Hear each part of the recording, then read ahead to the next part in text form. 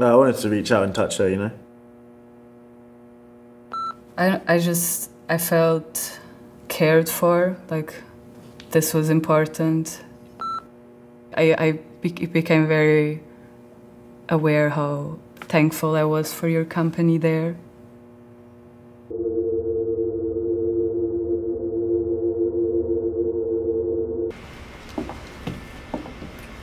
I was like, I don't know what I'm feeling, because it was the first time.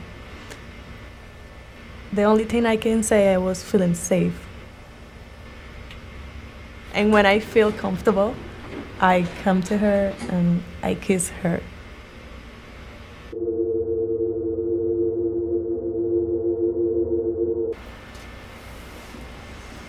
It was very awkward. Yeah.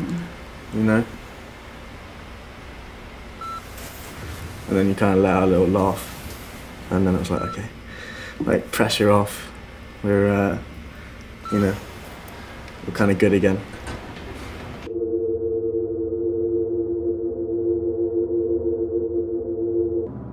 Like, she doesn't get mad immediately, but she just like starts pouting. Just starts pouting and then like in 5 minutes, just like literally like a single tear. It's like exactly what happened last night, isn't it? Yeah.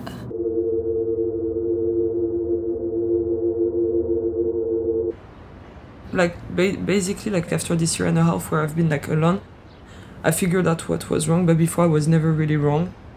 And I was keeping on saying to my boyfriends like, it's like this, and if you're not okay with this, then just leave, like I'm not gonna hold you.